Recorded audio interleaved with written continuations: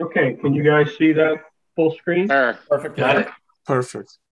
Okay, so tonight talk is going to be Thanks. an introductory talk on getting started in astrophotography. And it's going to start out very, very basic. And then we're going to have subsequent presentations in follow-up meetings and follow-up monthly get-togethers that will go into more depth. So tonight what we're going to talk about is, the fact that astrophotography can be very intimidating. It's something that I know as a member of the club for 25 years or so. I've heard a lot of people say, I'd like to do that, but I'm not quite sure how to get started. And even you know who that is, Mimi? I'm sorry. What? Never mind. Anyway, so we've all had that feeling, no matter how advanced you are in astrophotography. At some point you felt, oh man, this is fairly deep. This is something that I'm getting in over my head. And even as you progress, even as you learn, that feeling comes back at various times. So tonight we're going to try to kind of get you past that that point and sort of break the ice. And by starting out simple and then pushing further as your skills and your confidence progress. You can have a lot of fun photographing astronomical objects, events, atmospheric phenomenon using readily available equipment. Obviously, you can go very, very deep into this and as deep as you want. And one thing that I can't emphasize enough is that experiment. There are rules and there are different things we're going to talk about, but experimentation is really a key part of learning. And it's also a key part of advancing yourself and of increasing your confidence. And nowadays with digital cameras, that old saying, film is cheap. Well, digital film is effectively free, except for the time that you spend working with it. So we're going to start out just by talking about using a handheld point and shoot camera, DSLR, a phone, and then show examples of various pictures that Tom and I took using that technique. Then we're going to go up a step and use a camera and a fixed tripod. So no tracking mounts. We're not going to cover any kind of equatorial tracking tonight. We're going to follow up next month with that, with a presentation that Joe will be leading off. So we're going to look at some accessories that make fixed tripod photography more successful, such as a cable release or a camera self-timer. And then we're going to add another accessory called an intervalometer to that mix to allow you to expand the type of pictures you can take. So let's start off first with just using a camera in your hands. So this is a picture that I took a long time ago. This is probably at least 2008 or 2009 of just the moon, the full moon, handheld. And one of the things to keep in mind that handheld photography is limited to bright objects or things like atmospheric phenomena, like cloud formations or solar halos, rainbows, things of that sort, which are not technically astrophotos, but they're related because they're caused by things in the atmosphere, say that, and the sun reflecting off rain particles and so forth and so on. For most of these photographs, you can use just auto exposure and auto focus. That's fairly typical.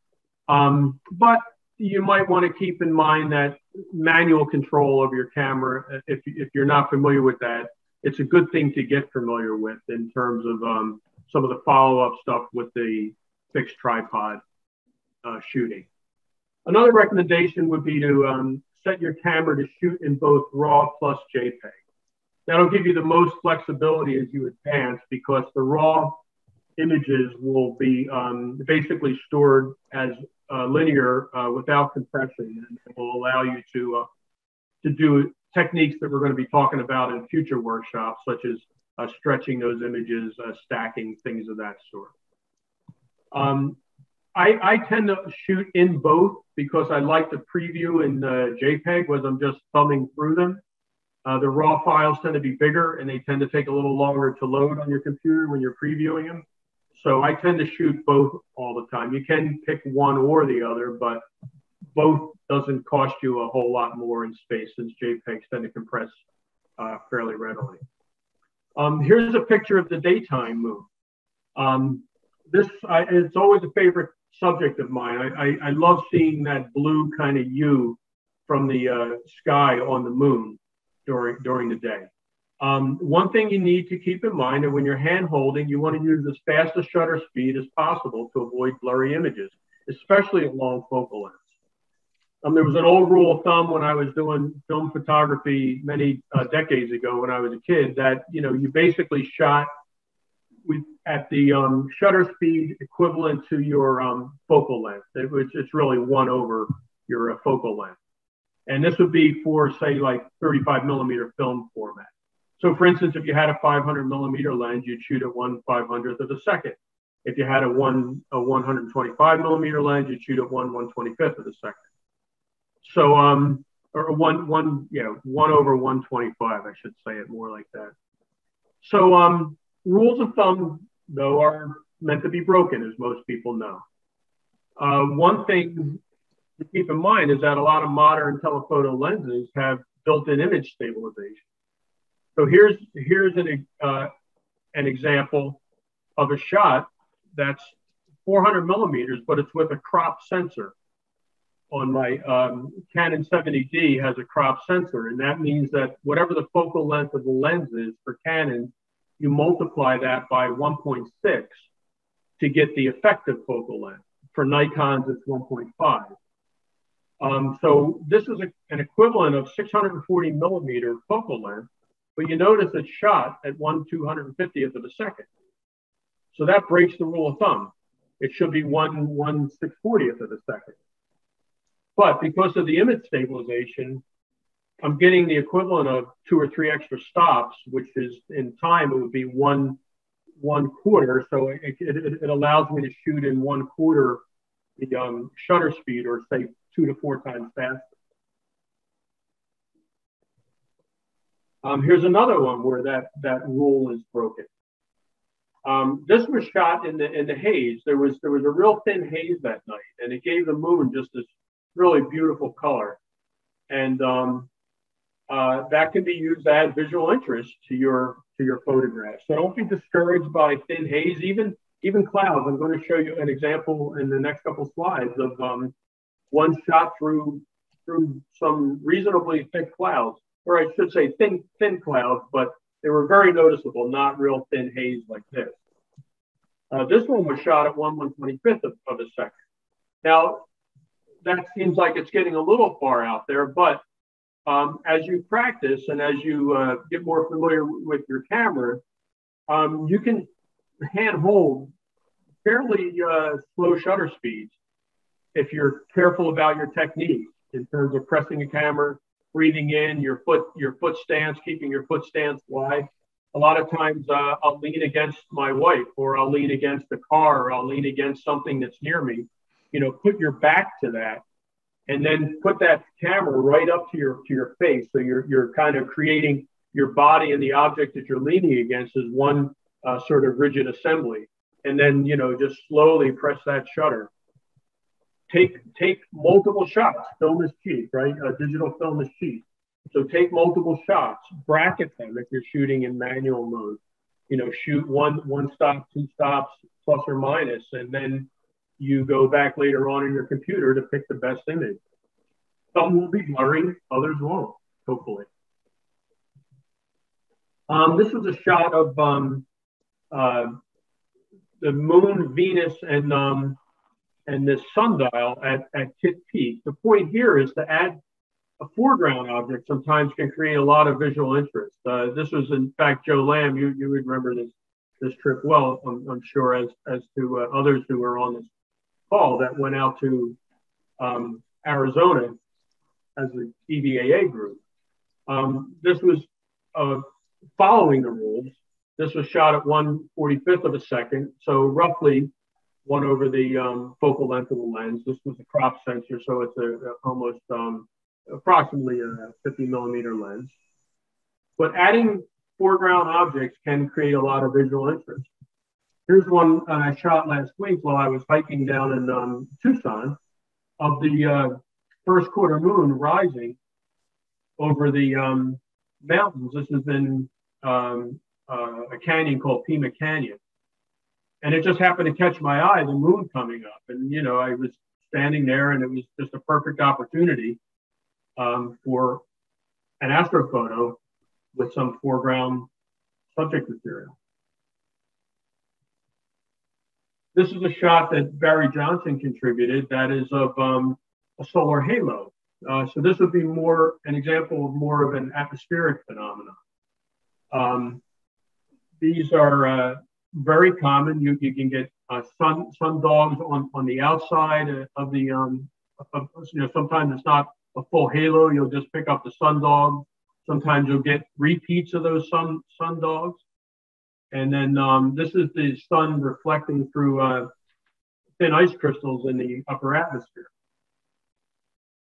And Barry's a skilled photographer. You notice he put the sun behind the peak of the house so that the picture doesn't get all washed out and just too much dynamic range for the camera to handle. Excuse me. Here's one contributed by Harry Orland. This is called the Belt of Venus. This is another atmospheric phenomenon. So this is right after sunset where the sun is just slightly below the horizon. And that dark band along here is actually the shadow of the Earth onto the sky. And then you can see the gradient going into what would be, you know, still a bright sky, a relatively bright sky up top. And then you get this pink layer, and then you get this grayish blue layer, which is the a shadow of the Earth projecting onto the sky. This was taken handheld with an iPhone in auto mode. So very beautiful photograph, very nice composition. Harry has, you know, a very good eye for composition. So build that into your images if you're doing stuff like that. This was one taken years ago on another DVAA trip. We went out to Alcon at Bryce Canyon. And because we had volunteered for doing some public outreach out there, they gave us access to Rainbow's Landing. So we were out at Rainbow Landing until about 4:30 in the morning. And this was at right after sunset. We were standing there just kind of hanging out talking. And I happened to notice the Belt of Venus there. And then lastly, this was shot last week. This is another shot of the Belt of Venus. One of the things I wanted to point out is that you notice how the sky, the upper part of the sky is so different. This was shot out in Tucson last week. And I'm in the desert. So with the dry atmosphere there and the fact that, you know, there is such little moisture in the air, the sky is always that really deep blue. So it goes sort of from the gray to the pink back to a blue. If you contrast that with Harry's photo, where it's shot in Florida, where there's a lot of humidity, you have more of that, you know, summer haze up in the top, and it gives you a whole different feel to that picture. His is a lot brighter picture, and here's a more somber picture with that gray to pink to blue. This was just a really interesting cloud formation. My wife and I were coming home on a bicycle ride, and I happened to look over at this horse field near this farm where we live, and these you know, really incredible thick clouds hugging the horizon. So I grabbed my phone and we took a picture and then headed home. And then lastly, in this, or not lastly, but in terms of cloud formations, this is, we were coming back from a walk and there was just a beautiful sunset reflecting on these clouds. And I like the way it created this sort of V shape framed by those trees in the neighborhood. And we mentioned rainbows in Harry's picture. You know, even something like a rainbow after a storm, or just you know, one that occurs with some moisture in the air. Here's the double rainbow here, and this one happened to be particularly vivid that day because it was framed against these dark clouds in the background. Again, these are all handheld shots and very, very simple to do. The next section, we're going to talk about using a fixed tripod. As you noticed in that previous section, you're fairly limited to your subject material with handheld. So simply adding a tripod can really expand the range of material subjects you can photograph by allowing you to increase the shutter time. And like before, I mentioned using auto exposure. While that can be used for some subject material, you're going to find very quickly that shooting in a manual exposure mode will give you a lot more control, a lot more flexibility in your photographs, particularly when you're bracketing or if you need to take multiple photographs to do, say, like a high dynamic range composition or a composite photo. And again, as a reminder, it's just storage space is relatively inexpensive nowadays, RAW plus JPEG. So what are problems that can come up when using a fixed tripod? So one of the most common is camera shake. You're going to press the shutter, and by definition now, since we're using a tripod, we're likely to have a longer exposure time. Well, that means that shutter is open for a longer amount of time. So if there's any shake in the camera, the image is going to pick that up. The other thing is vibrations caused by the tripod itself. As you touch that camera, that vibration, that tripod has a certain resonance, and it's going to vibrate. And it's commonly referred to as that the tripod is ringing, and that's just that resonance of that tripod. The other common problem is that you can get motion blurring. So this is really caused by relative movement of the subject material to the camera due to the rotation of the Earth.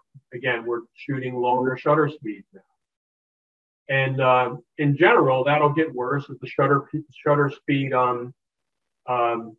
decreases, meaning slower, and as the focal length of your lens increases. So those are both contributors to motion blur. But fortunately, there's a very easy solution to both of those problems. So as far as camera shake, a good way to mitigate that is to use a cable release.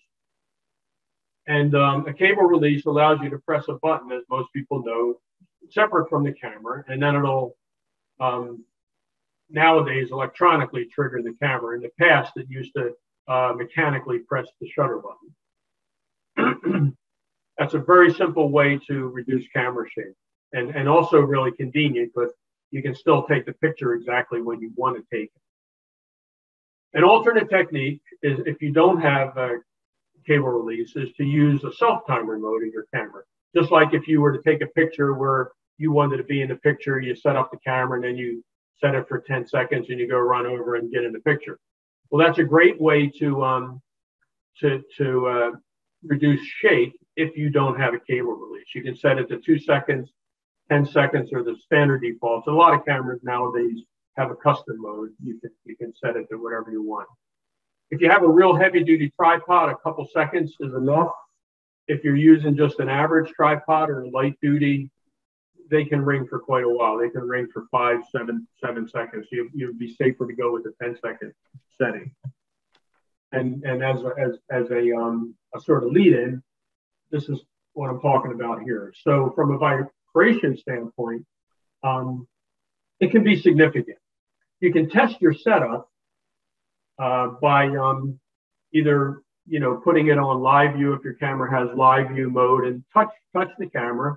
You don't have to take a picture, just touch it and let it go.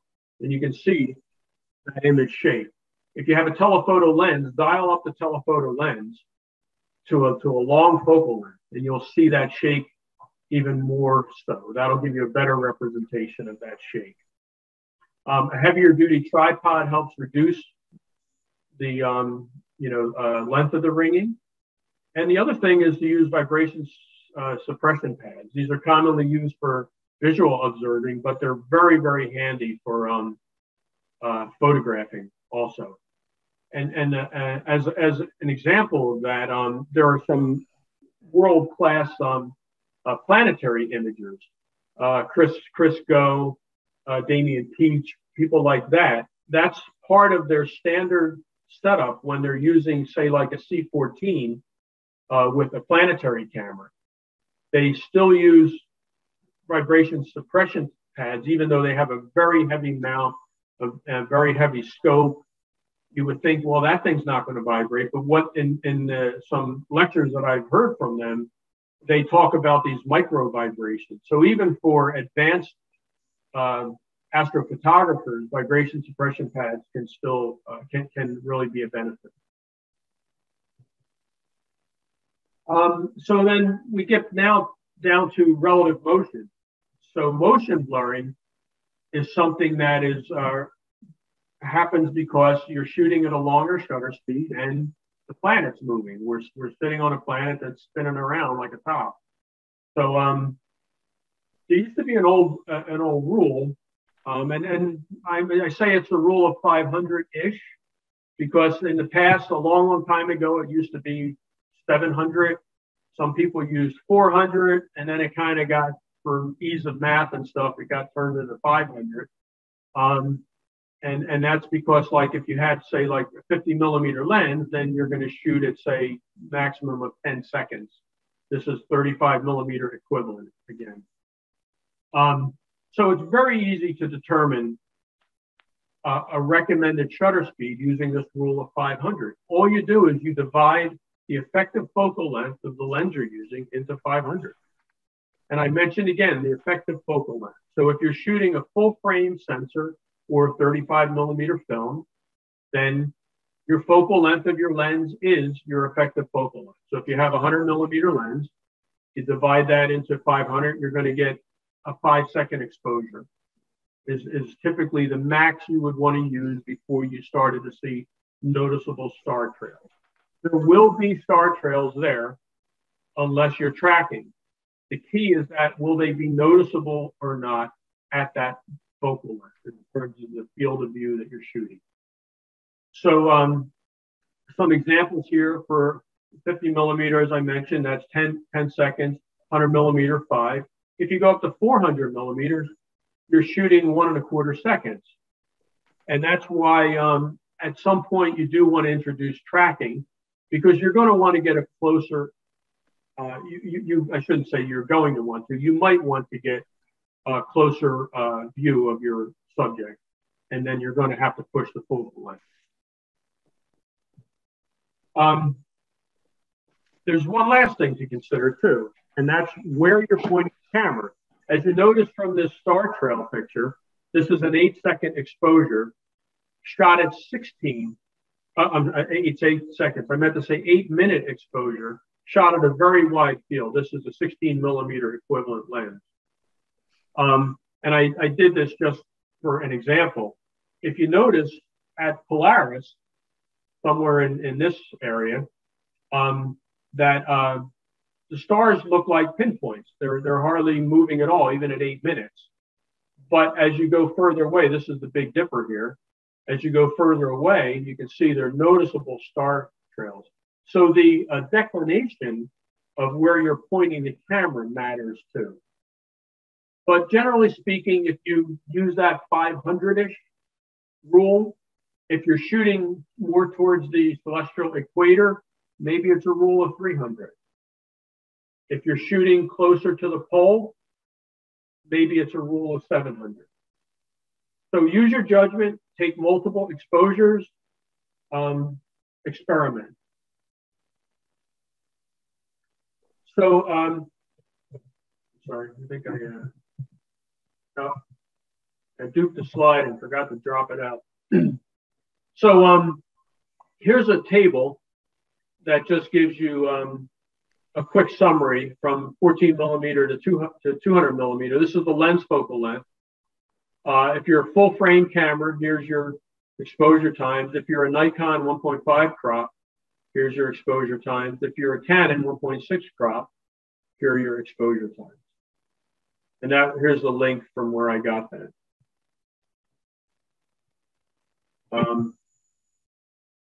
Now, as with any rule, there's going to be other rules. So this is a more sophisticated rule called the NPF rule for avoiding motion blurring. This takes into account a number of things: the declination, the pixel pitch of your sensor of your imaging device, your lens focal length, and that's the effective focal length, your focal ratio, sort of a fudge factor, a multiplication factor, and also the output of that is then your recommended shutter speed. This K multiplication factor is an important consideration. The photographer who created this rule recommended a multiplication factor anywhere between 1 to 3. 1 would give pinpoint stars, but less signal because you're shooting for less time, whereas 3 would give you more signal, but slightly more elongated stars. From what I was able to read on this, a lot of people tend to use kind of 2 to 2.5 as their fudge factor, or this K value, the multiplication factor. Now, this seems like a lot more to go through if you're standing at your camera trying to take a picture. I personally do not use this rule. I tend to use the rule of 500 or 400 or 300, depending on where I'm shooting and you know how much I want to ensure that there's pinpoint stars. Part of it depends on how dark your background sky is, because that'll reduce sort of things like sky gradients, things of that sort. So there's a lot of factors that you're going to kind of keep in your head. So having a complicated equation for me doesn't sit well. Fortunately, with iPhones and everything else that you have at your fingertips now, there are apps. This is one that I particularly like. This is called Photo Pills, and I don't use it for this purpose, but I use it for determining where the sun's going to rise, where the moon's going to rise, where the moon's going to set. It's an excellent app. They have meteor shower information, where the Milky Way is, where the Milky Way is rising, when, and you can set a location, you can set a time of day, you can store that as a planning thing. I'm not trying to do an advertisement for Photo Pills, but this is a really handy utility. If you guys, if anyone on this call has is looking at the email group, Andrew Hitchner had posted a picture up at Eaglesmere with the Milky Way and the nighttime stars reflecting on Eaglesmere Lake. He did that planning through Photo Pills. There was another shot that Andrew posted a while ago where there was a pier going out into the water with some beautiful starscape behind it. That was planned using Photo Pills. So it's very, that's how I tend to use it, not with the NPF rule. But if you want to do the NPF rule, you can plug in your data, and then this will calculate it directly. And and you notice up top here it says spot stars. That's equivalent to like an n equals 1. They don't have a number, a K factor. They just have it like spot stars, slightly elongated, more elongated. And I think it puts in the values 1, 2, and 3 into the software. This is a shot of the strawberry moon on the summer solstice, and this is a fixed tripod. And here I'm shooting at a longer shutter speed, 1/80th of a second, with a 300 millimeter lens. Even though that lens is image stabilized, it's just a more comfortable feeling. You know you're going to get a sharp image in this particular case. And this is way faster than the rule of 500. I could have gone, a little over a second with this, but the moon's still really bright, so there was no need to. I shouldn't say, I'm sorry, this is 400 millimeter equivalent, so I could have gone about a second. This one was just serendipity. I was up at Cherry Springs, and I was setting up a camera on a tracker to do some wide field stuff of the summer Milky Way in Sagittarius. And I happened to look over and I saw the crescent moon. This is the young moon setting, and it was starting to go through the trees. So I quickly took the camera off the tracker, just pulled the tracker off, put it on the tripod, and then happened to catch it just as it was coming through this little notch in the trees.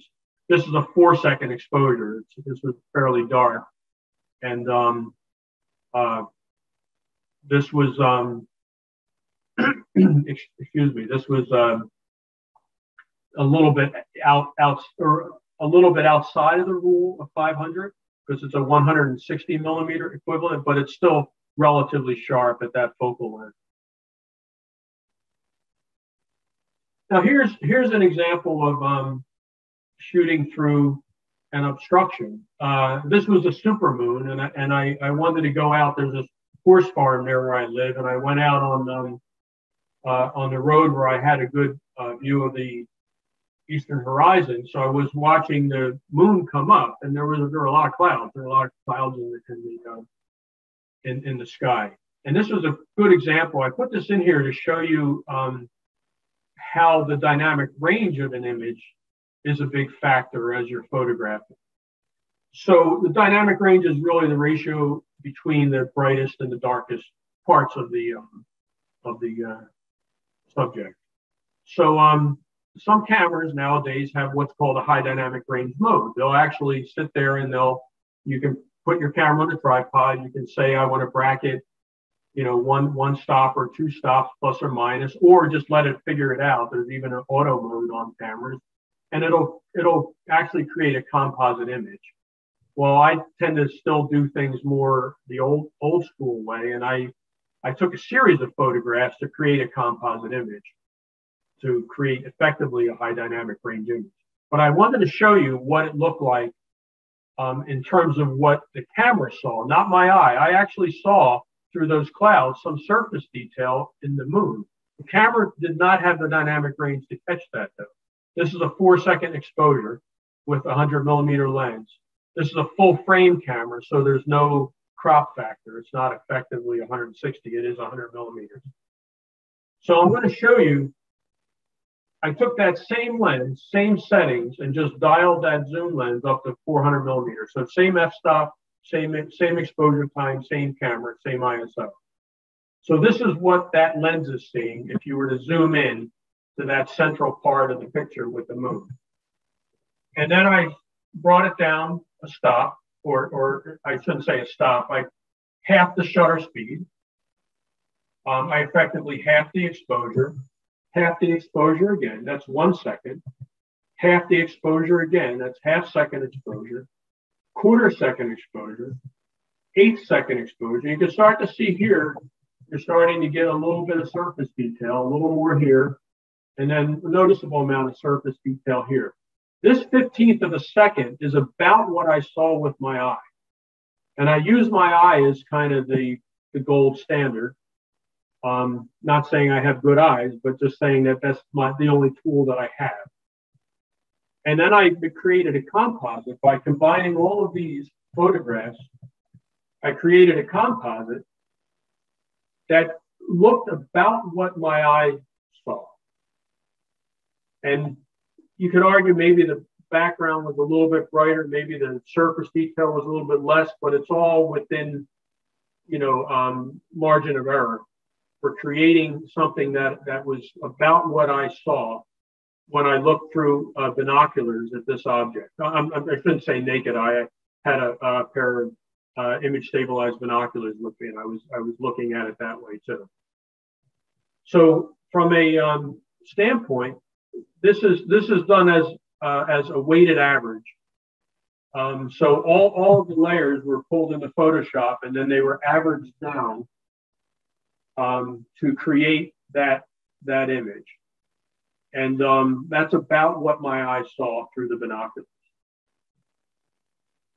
So techniques like that, even with clouds, it doesn't have to ruin your night or ruin your outing. It can create a lot of visual interest and create a really cool scene. Here's another shot with some clouds, but this time they're not in front of the moon. There's some wispy stuff sitting right above the moon. This is a single exposure.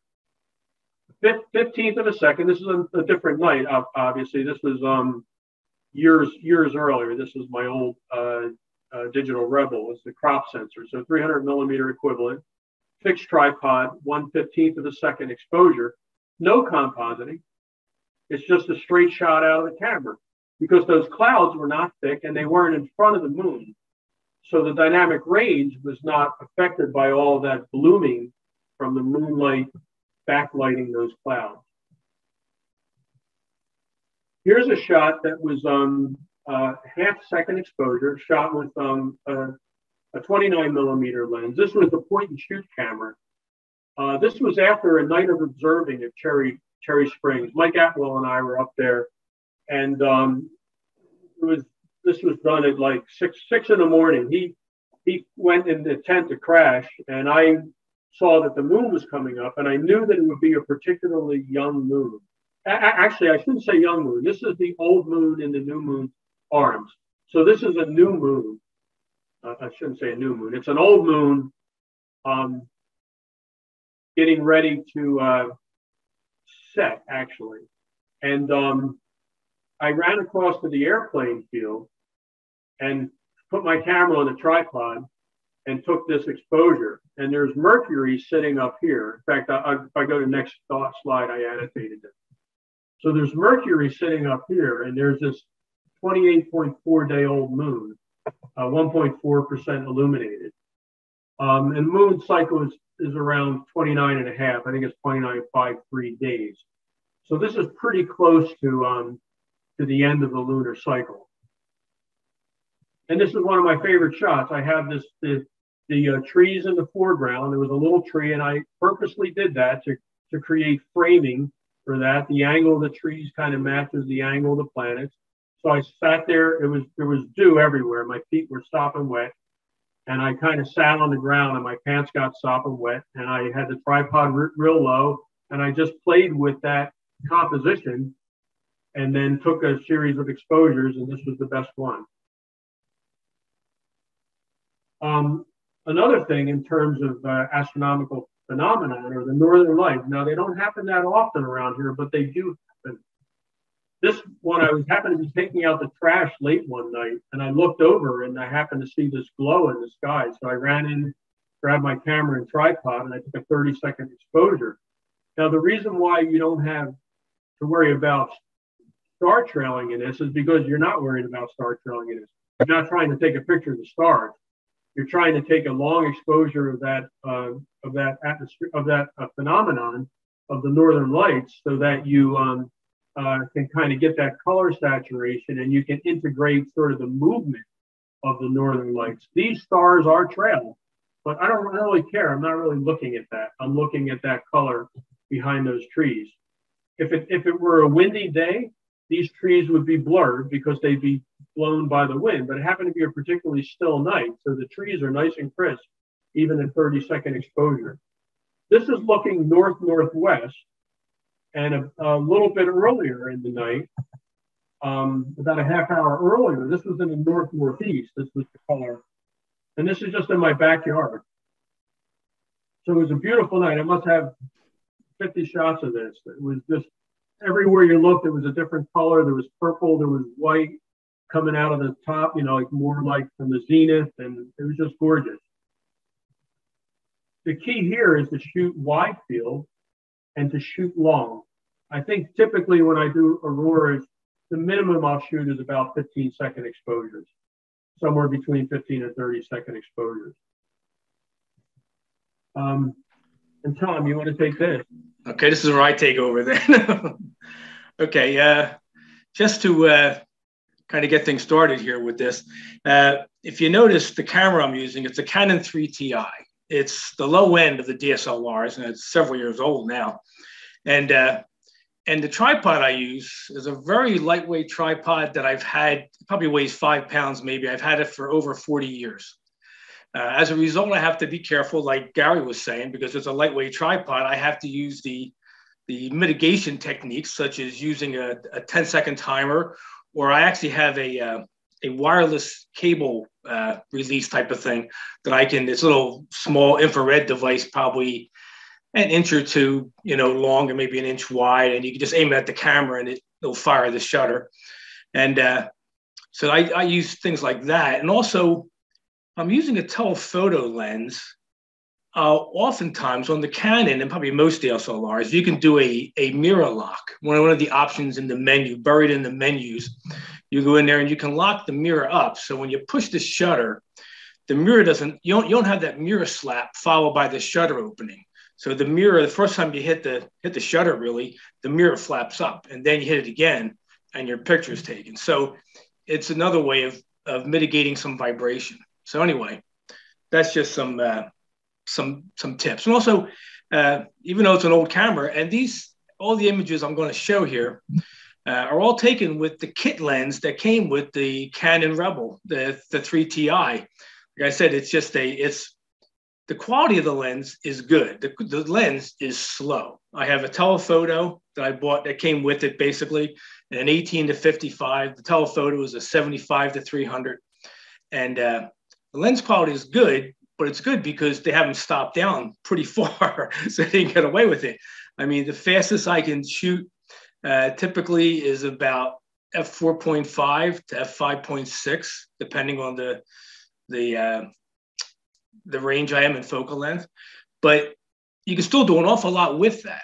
And anyway, this is a shot up at Cherry Springs. It's the Northern Lights again, and just happened to be up there. And one thing you'll notice between the backyard of Gary's house and Cherry Springs, there's a lot more stars when you go to Cherry Springs, which is a real advantage when you're doing especially single shot photography on a tripod. If you can get the darker sight you get to, the more fun results you'll have. You'll be more happy with the results. Anyway, this is just a shot of an aurora. And I'm just going to show you a series of pictures that are kind of things or targets that you could try. So you can go ahead, Gary. Gary's kind of being the driver. That's really huh? Yeah. I was ready to take a nap. Sorry about that. Yeah, really? Okay, this is you could do meteor photography too. Now, meteor photography, it takes probably more luck than any other photography you'll try in astronomy, because meteors come and they come in like short packets. Usually you'll get 2 or 3 in a minute, then nothing will happen for maybe 10 minutes or 20 minutes, even during a shower. Your camera has to be aimed at the right spot at the right time. You can often be taking these 30-second exposures in one area of the sky, and you just go and it just finishes up, and you're ready to start the next one, and the meteor goes right through the field of view where you were aiming and you missed it. And but it's very tricky, but it's really neat when you do capture one. This is one. This is actually not my picture. This is Leon Rosen. Got this back in December at the Gemini meteor shower, and it's a nice example. And actually, Joe helped him process this because he was shooting from a pretty bright sky.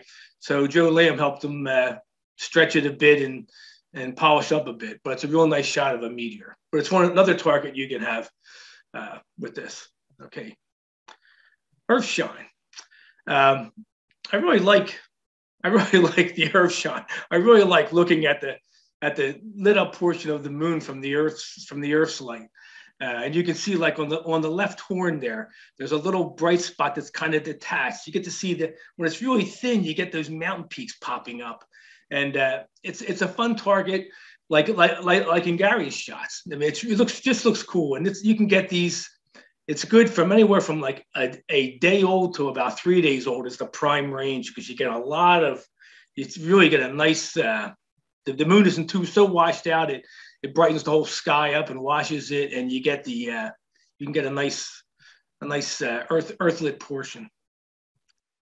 And here's you can do these planetary conjunctions. Now, I have a few different combinations here. This shows Mars is the red kind of in dead center, and Venus is right below it, and then you have the moon. So it's a triple conjunction there, and these are happening quite a bit. So this is something that's a real good target for a camera and fixed tripod, because the meteor showers, they're only now and then. You have to be at a dark site to really take advantage.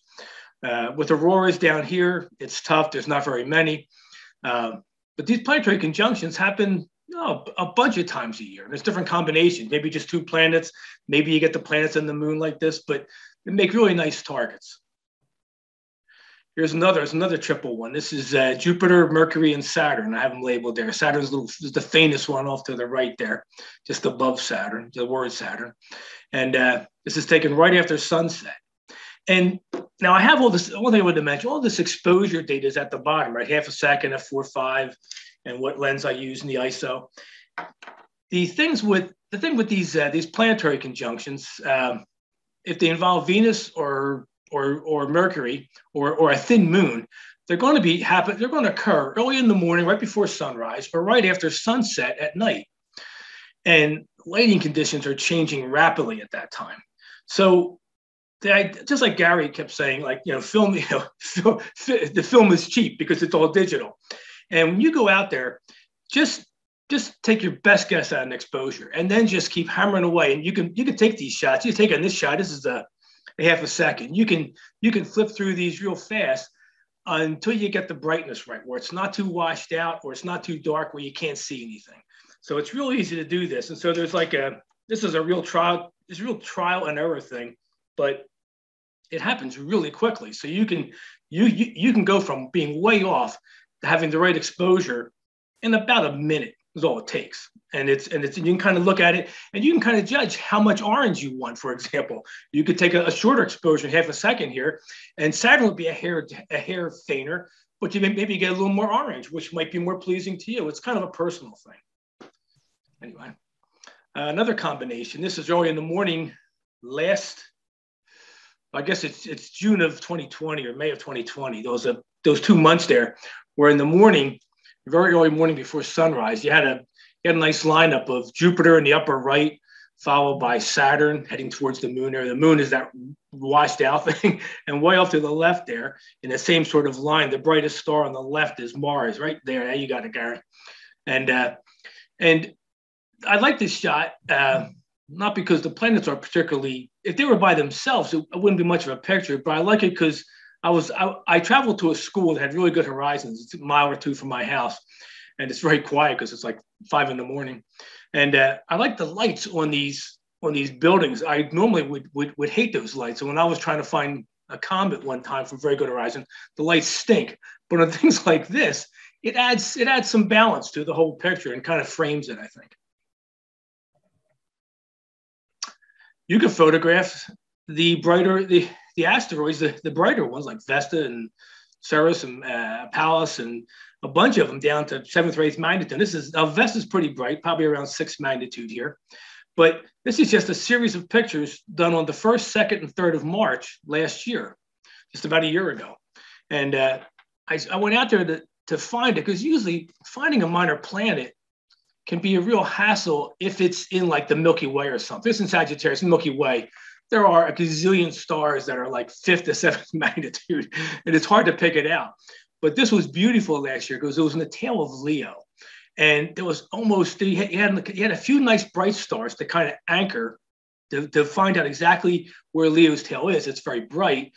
And the rest of the stars around there was only a couple 6th magnitude stars, and the rest were quite a bit fainter. So I knew it'd be easy to pick up. So I just put the camera out. Now, to do a sequence here, you want to try to get the stars. If you have a grid on a grid display that you can put on your DSLR in a live view mode, so you can kind of line the stars up roughly in the same position each night. That'll get you pretty close to what you want to do when you make your GIF. I fine-tuned it in Lightroom a little bit. I'm doing the same thing. I put a grid on and just fine-tuned it. But you can see this is just a simple, inexpensive tripod with a low-end DSLR with the kit lens, and you can still get some pretty interesting results. You can do comets. Here's Comet Neowise. We all saw that, a year ago or so, almost 2 years now, in June or July. And this is early in the morning, and I took this you could take, comets are kind of neat because they look good close up. They look good with a medium lens. This is just kind of a medium lens, 55 millimeters. With comets, because you're up to 55 millimeters, the ISO, is 3200. You want to be in that 3200, 6400. Cameras are pretty good you see most cameras with the ISO not causing too much noise at a high level. So you can jack up the ISO so you can begin to record the fainter stars and stuff. And this is only an 8-second exposure, and yet you can see quite a bit of tail. This is more of a close-up. It's a 125 millimeter lens now. I just wanted to show the comet in a little more of a detail and see a little more in the tail itself, make it a little bigger. But it's basically, so it's only a 4-second exposure here. Now, but like when Gary was pointing out with the 500 rule, and then there was the much more complicated rule, but the complicated rule takes into account the declination of the object. And Gary was showing you at the pole and even exposure, Polaris is still a pinpoint. That 500 rule is good around it's the 400 or 500 rule, depending on how you want to do it, how careful you are. Is really based if the stars are at the equator. So, because that is the fastest moving stars in the sky. So if you use the 500 rule, you're going to be good anywhere you point in the sky. But as you go further north, that rule begins to stretch a little bit. So you can get a little more out of it. And Comet Neowise was up at a pretty high, the declination was pretty high at that time. It was in Auriga, I think, in the constellation Auriga. So it was pretty far north, probably plus 30 or higher, plus 40. Anyway, it's a telephoto. But you also can go to, you can hit it, Gary. And you can do wide fields, though. This is a 25 millimeter. The comet is real small off on the left. But I wondered that because Venus was off there's the comet. And Venus is over here in Taurus. And you can see the head of Taurus, the Hyades there, that V. And right above it is the Pleiades. And I thought it looked really pretty in the sky. And the sky was just starting to brighten a bit. Now, with the naked eye, it wasn't as bright as this, but you could tell it was brighter than above it. And then the twilight was creeping in. So I knew if I took an exposure, and once again, you take several exposures. This is because I'm at 25 millimeters, I can shoot 15 seconds now. I'm shooting longer. But I'm sure when I shot this, I shot 8 seconds, I shot 30 seconds or 25 seconds. And I got the one where it wasn't too washed out I wanted to get the max number of stars without washing it out and to get some nice color in there, And go ahead, Gary. Same kind of deal here. This is the Big Dipper. You have to point that out to him, Gary. Maybe the handle's at the very top on the left-hand side of center at the top, and it goes down, and the bowl was down below. There it is, the Big Dipper, and there's the comet at the bottom. I wanted to get this. I'd use a 20 millimeter to get to squeeze this all in. This is after sunset, a couple of days after that. The comet was in the morning sky in the 12th and 14th time range of July in 2020. And this was a few days later, because it was so far north, you can see it's close to the Big Dipper, it was for a couple of days, it was visible in the morning sky and in the evening sky. And this is now in the evening sky when it's close to the Dipper. And you can see there's some clouds, and like Darry was talking, the clouds are your friends sometimes. The clouds actually add a lot here because they add a little bit of pink color and stuff, and it gives some texture to the whole picture. Oh, this is Comet Pan-STARRS. Oh, I'm sorry, someone saying something? This is Comet Pan-STARRS shot in 2013, and I added this in because in terms of fixed tripod, this is a 1 second exposure shot through a small refractor. So it's an equivalent of about 550 millimeter focal length at ISO 1600. But I then took a series of exposures and then put them together into a little animation. So this is essentially 15 minutes worth of total elapsed time of the comet movement in one outing. And you can see it was particularly windy that night. It was actually really cold. It was a really bitter, cold, windy night.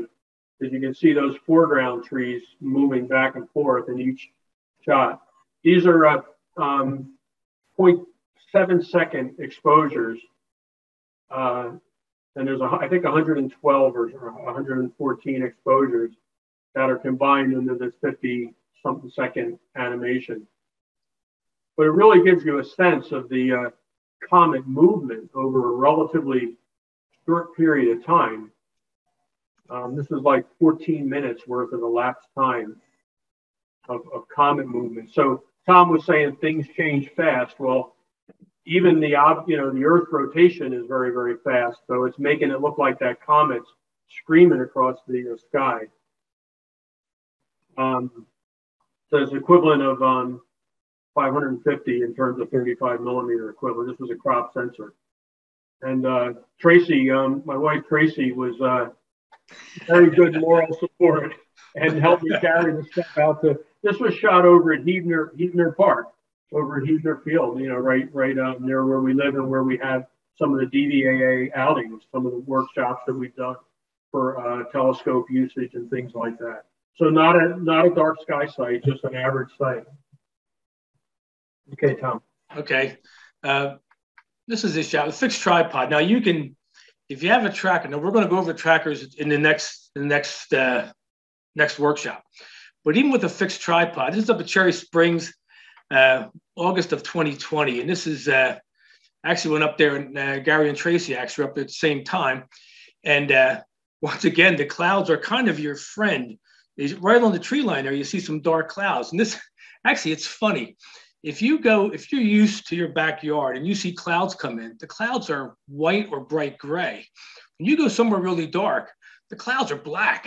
You see black coming, and they just block stars. It's a really strange thing if you're used to the bright clouds at nighttime for years. When you go there, it's really strange.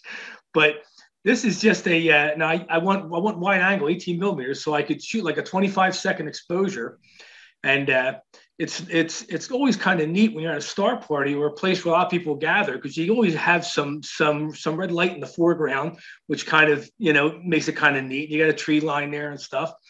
And Sagittarius area of the Milky Way is just brilliant all the time. And there's Jupiter and Saturn are in there too. Yeah, off to the side there is Saturn and Jupiter. Yeah, Jupiter's the bright one. But this is just a single, 25-second exposure, fixed tripod, single shot.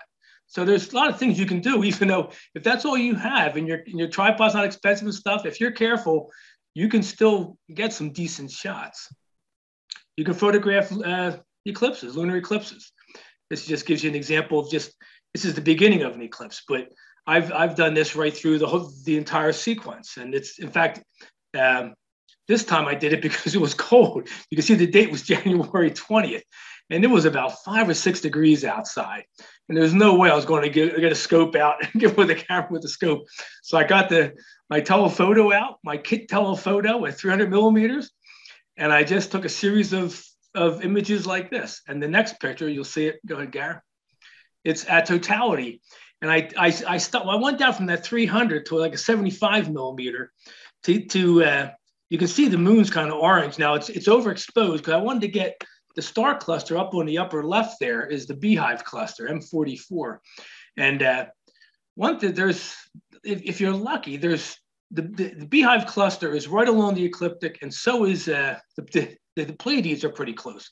2 really bright clusters. And sometimes you can get lucky like this, where the M44 was close during totality. Actually, the eclipse we had back was November, I think it was.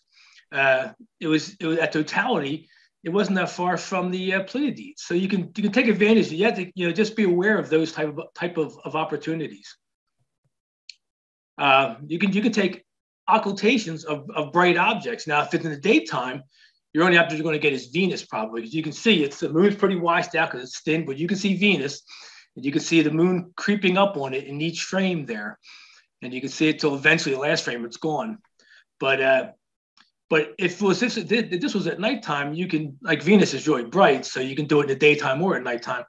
But you could do this with occultations of the other planets or bright stars. And it's just something you can do with just a simple camera and a fixed tripod. Solar eclipses. Now, before I start anything, solar eclipses, just in general, we all know this, but with the sun, you got to be careful. I mean, you got to watch your eyes, of course, but you got to watch your camera lens too, because if you have to watch it, it'll burn it out. Now, this was a sunrise eclipse. This happened last June, and it was June 10th. It was an annular eclipse across part of the world. And for us, it was a fairly deep partial eclipse. It was about a 90%, I think, or I forget the number, maybe 92 even.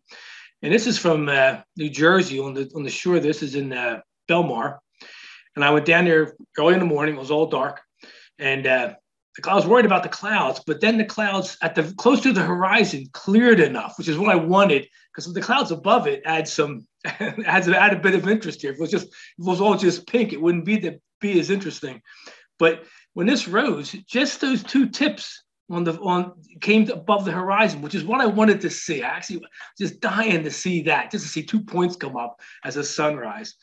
And so I didn't use any filter here because the sun is so dim at that point because of the cloud haze and stuff. I didn't have to use a filter. This is a little bit later. Now you can see the sun's getting up a little higher. It's getting into a little thinner clouds, and plus less is covered.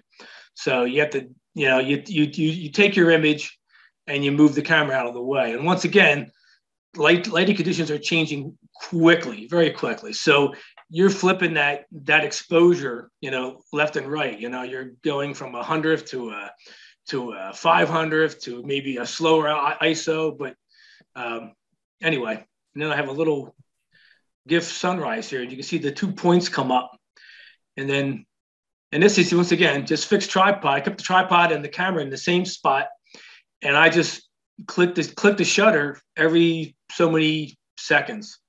Basically, I guess the sky moves about 4 degrees. I'm sorry, 4 minutes for 1 degree. This is so the sun's about a half a degree. So that takes 2 minutes. So this is probably like covering maybe a minute and a half or 2 minute time frame, this whole elapsed time. But it was really impressive to see. And but these are the kind of things you can do with just a tripod. You can do solar eclipses. Now a total solar eclipse.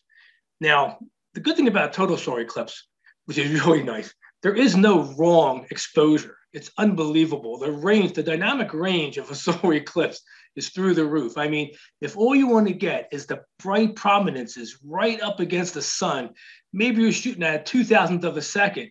And if you want to get the outer corona, maybe you're shooting at 2 seconds. I mean, and anything in that range will get you something. Now, if you wanted to get the prominences and you shot a second, well, you're not going to get them. So you have to think about before time. But you're not going to walk away empty-handed in a total solar eclipse. And these things, if you have never traveled to one or thought that seems like a lot of work, it's not worth it. A total solar eclipse is not just something you see; you kind of experience it. It's unbelievable.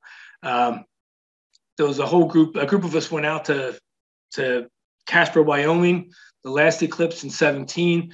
A bunch of people from the club went down to Mississippi or South Carolina or Illinois or Indiana, and it's a phenomenal thing to see. But this was actually a movie. For this eclipse, I decided not to. I'd seen a couple before, years and years ago, and I decided that I didn't want to spend time at the camera fooling with the camera. And they have software programs you can run off your laptop, and it'll fire off a preset series of exposures if you want, and just wire your laptop right to the camera. But I don't want to bring too much gear, so I just have my small lightweight tripod, and I put my camera, and I shot a movie because I thought I always liked eclipse movies, and I just put the camera into auto mode. I did some tests in my basement with different lighting conditions and how fast the camera would recover from a real bright light to a dim light, and decided it was worth a try. So I set it up, and I sized the telephoto and the framing such that it would drift, but it wouldn't leave the field. And I started in the lower left-hand corner and went towards the upper right-hand corner of the frame. So I shot this movie, and from the movie, I could slice and dice. I sliced like a 3-second piece or a couple second piece from the diamond ring on both ends, and maybe a 5-second piece from the middle. And each of those slices consist of, like in the write-up I have like, it's like 80 frames were shot and for that made those end pieces, and maybe 150 frames were stacked for that middle shot. But then you can process it like you're processing a lunar photograph, a planetary photograph, normal solar photograph, which we'll talk about, in future workshops, doing all those kind of things, but which allow you to stack those individual frames and to sharpen those individual frames. And you can get, the detail is half decent for being just a camera, just sitting on a tripod, doing its thing in auto. Okay, Gary. It's just a close-up of the same thing, but you can see the coronal brushes coming out, and that little white dot on the lower left there is Regulus, the star Regulus. So it's very close to the eclipsed sun.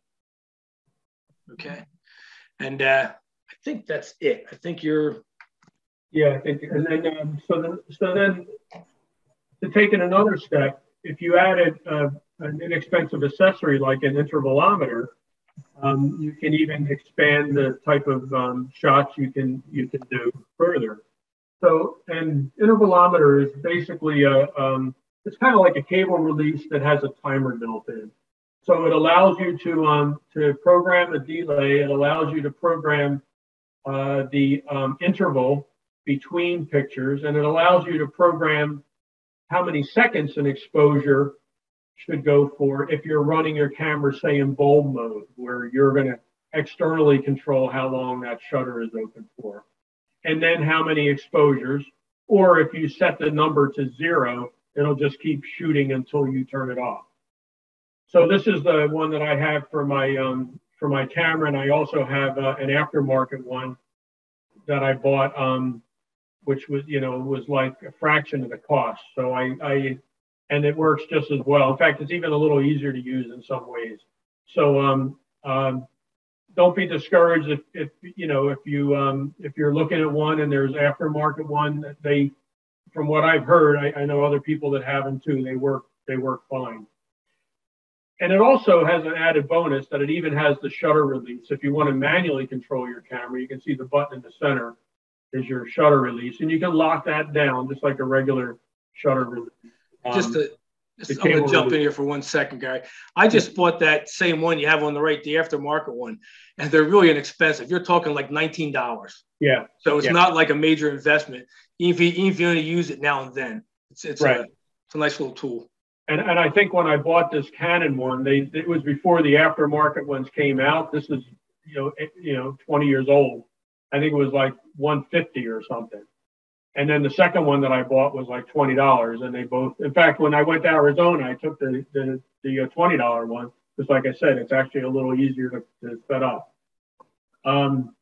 So by adding a cable release, I meant to say by adding an intervalometer, you can do some cool things with a fixed tripod, like take a series of photographs. These were shot every 4 minutes, except for that first one. I was playing around with the time, and maybe at some point I'll lop that off the picture. But these were shot at 4-minute intervals of a setting lunar eclipse. This was shot over right near Heber Park again. This was back in 2007. I did have to change the exposure time as that moon got lower and lower because it's getting darker, because it's getting more covered, and it's also going into some low clouds here. And so the atmosphere is getting thicker as it's going down, not just because we're looking further into the distance, it's because there's stuff in the air. So that 4 minutes winds up being a good time for me to experiment in terms of how much is that exposure changing. So I'm shooting some manual shots in between, adjusting my exposure so that it looks consistent going down, looks like it does to your eye. This is a shot of a lunar eclipse, and if I had a longer frame, I have the outbound side of it too. If I could, or I shrunk it down more and add more images. But this is with a fixed tripod. I wound up moving the tripod afterwards to get the rest of it. So as far as a fixed tripod, this was all fixed. This is actually Saturn running alongside this the moon. It happened to be right next to Saturn. I forget what that star was. That was a bright star, but this little dot is actually Saturn. So these were done 4 minutes between exposures, and anywhere from 1/6 of a second to 1.6 seconds in the middle. I'm shooting fairly a short focal length, so 80 millimeter focal length. And this is with an old camera. This is my old Canon Rebel 300D. So this was, I think you can probably buy these for $10 or something if you found one on eBay or something, because people would probably give it away. This camera has a particularly really good red response, so I actually use this for deep sky stuff when I'm shooting prime focus, which we'll talk about in a future workshop. But it has a really good red response, even though it's an unmodified camera. This is a picture that I showed earlier, but I'm going to show you a couple of these. So this is shot over at Len Jensen's cabin one time. We had a little outing out there with a bunch of us, and we were doing visual observing. I had a visual telescope, and I also just set up my camera on a tripod because I wanted to see what it was like to take some star trails. So this was an 8-minute exposure shot with the 50D at ISO 400. Very wide angle, so 16 millimeter equivalent. So here's another, that's the next one in the sequence, and another one, and there were more.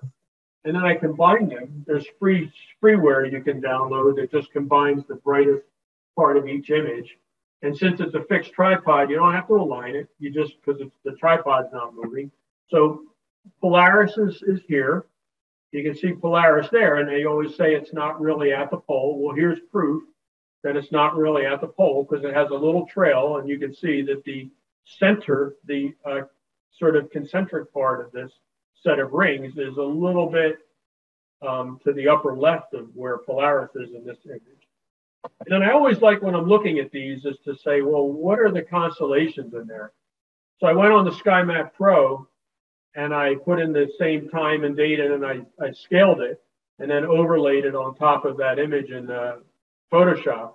So here you can see the Big Dipper, Cassiopeia, Draconis, and so forth. And then, oops, I'm sorry, I went the wrong way. So I'll go back and forth between those. So it's scaled a little bit differently, but you get the idea. So that's it as far as this presentation goes. But as a teaser, we're going to be taking these topics further, so stay tuned. So next, what we want to talk about is using a camera on a tracking device, such as an Ioptron Skyguider or equivalent, or even a German equatorial mount with like a ball head or something, so you can point the camera wherever you want. There's also a very simple technique of using afocal photography where you can just put the camera up to the eyepiece and you've kind of focused the camera at infinity if it has a manual focus, or even autofocus tends to work. And that the light coming out at the plane of the eyepiece is really parallel because you're close to the field stop, and then it winds up basically being in focus with the camera that you're holding up the eyepiece. And they sell little holders for your iPhone to do this, or little holders for a camera that you can clamp onto your eyepiece and then mount the camera to that. And then lastly, like a prime focus astrophotography using a DSLR or a dedicated camera.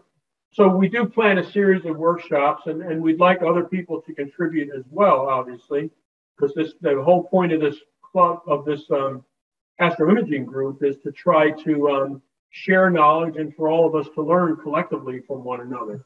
So if you look at something like the tracker, and Joe, I stole this from your deck for next month, just to give an example. This is part of Joe's setup with his Ioptron Skyguider Pro.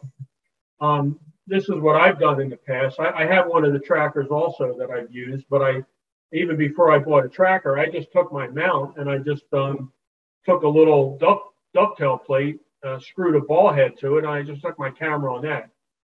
So these are equivalent in terms of the end result. The nice thing about something like this is it's incredibly compact. So like when I went out to Wyoming for the solar eclipse with Tom and the guys and the other people, I actually just brought the previous version, which is called the Ioptron Sky Tracker, and I just mounted a ball head on that with my camera and my telephoto lens on a small tripod. So we'll talk about those kind of things next month to make it take it further, because now you can really have long exposures. Afocal photography. This is a picture from a presentation I did for the club back in 2000 or something like that, 2001, for the Mercury. Actually, it was 1999. It was the Mercury transit over at Valley Forge Park. And this is putting a camera, point and shoot camera, right on an eyepiece and taking pictures. And you'd be surprised at the results you can get. I mean, they're impressively good. And then lastly, we'll talk about, and other people will contribute, with prime focus. And with prime focus, you're taking your camera and you're attaching it right to the telescope as you would an eyepiece. Here's a wide field setup with a guide scope, and here's more of a narrow field setup. This is a longer focal length telescope with a guide scope and the camera, both mounted on German equatorial mounts.